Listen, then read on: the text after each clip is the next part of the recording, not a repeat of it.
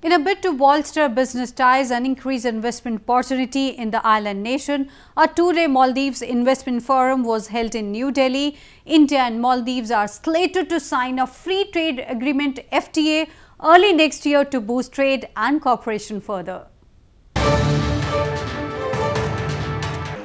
A two-day Maldives Investment Forum concluded on Tuesday in national capital New Delhi.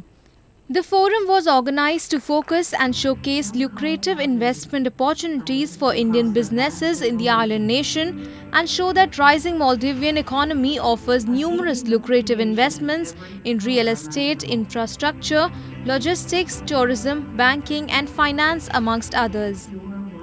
I would like to assure all potential investors and the business community at large that the Maldives is open for business.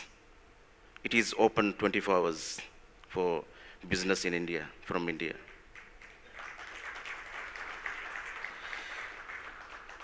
And we will welcome all investors, regardless of race, religion, and country, with open arms.